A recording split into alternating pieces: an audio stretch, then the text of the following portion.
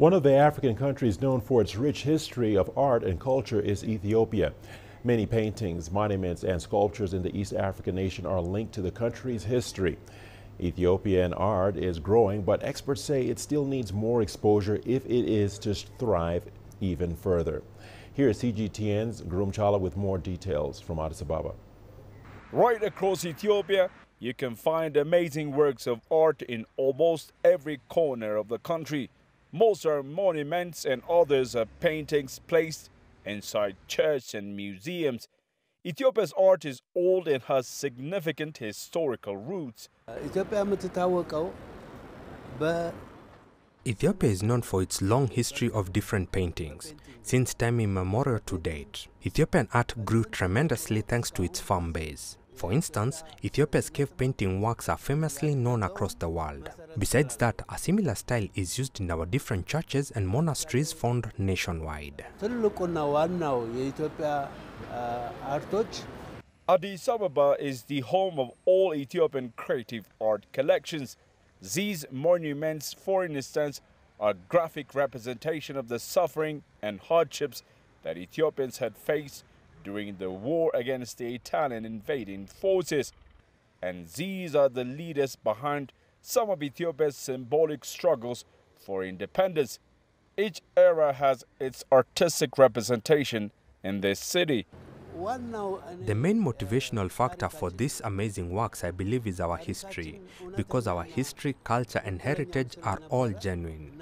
These works of art have found their true inspiration from them. Ethiopia's monuments have a huge freedom struggle-related representation that they have been carrying for decades.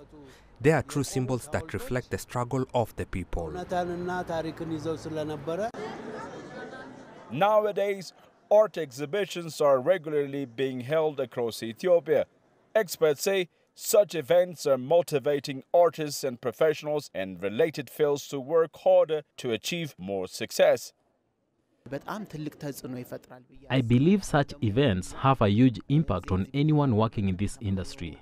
For example, at every art event, if you look at the attendees, it's mostly art students, aspiring artists, gallery owners, and even architects, of course, the wide community. So such events help Ethiopian art to grow even bigger.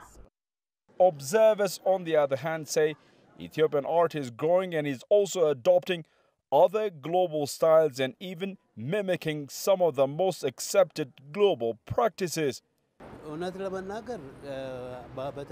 To be honest with you, at this time, Ethiopian art has grown supremely, especially over the last few decades.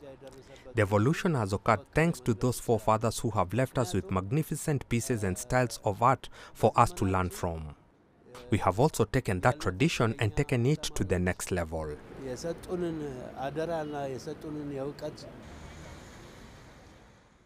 Ethiopians have continued putting up monuments across the entire country that represent the history, challenge and opportunities that the people have.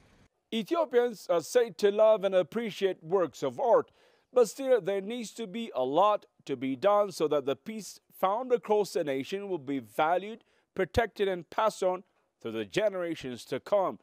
Gurum Chala, CGTN, Addis Ababa, Ethiopia.